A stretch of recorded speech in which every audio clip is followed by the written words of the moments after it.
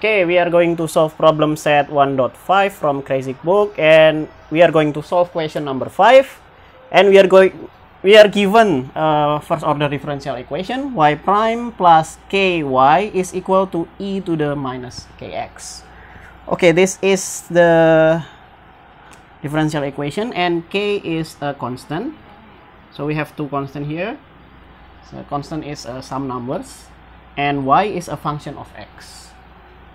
And then,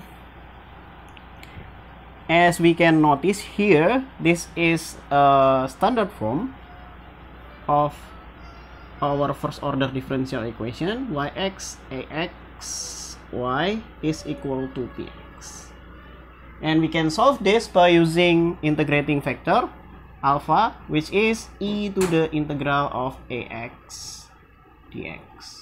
Okay, and our ax is just a constant k. Okay, so now let's calculate our integrating factor for this differential equation. So our alpha here is e integral, and our function here, ax is here. So this is ax, and ax is just k. So we plug k here, and we integrate it with respect to x. So we will have e to the kx. Okay, now to solve this differential equation, we multiply both sides by integrating factors, which is alpha, but our alpha is e to the kx. Okay, now let's write that e to the kx. Now let's multiply this out, so we will have e to the kx.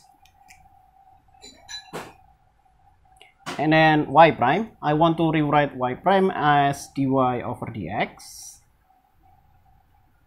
And then plus k multiplied by e to the kx.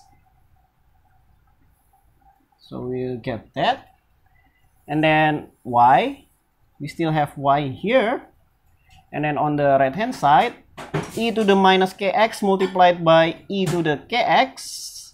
This will becomes minus kx plus kx, right? But then minus kx plus kx is 0, so this one is equal to e to the 0, and then e to the 0 is 1. Okay, so we get 1 on the right hand side. So let's just write 1 on the right hand side to make it simpler. So we'll have this one, and then if we name this as u, and we take the derivative of this u with respect to x, so u prime will be k multiplied by e to the kx. So, and that is exactly this function, which is u prime. And then if we rename this as v, and then we take the derivative of y with respect to x, we will get dy over dx. So this is v prime. So we get u v prime plus u prime v. And remember that this is a multiplication of two functions, then we take the derivative of it, right? So u v prime is u v prime plus u prime v. And then, so we can take this, our u is e to the kx and our v is y, so we can rewrite this as e to the kx multiplied by y, but we take the derivative of it, so prime, or we can rewrite it as d over dx here for clarity. And then on the right hand side we got 1. Okay, so now we have simplified this differential equation into this equation, and we can solve this by integrating both sides. Let's do that, and we clean the board first. Okay, so far we have simplified this first order differential equation into this form here, and we can solve this by integrating both sides. Okay, let's do that.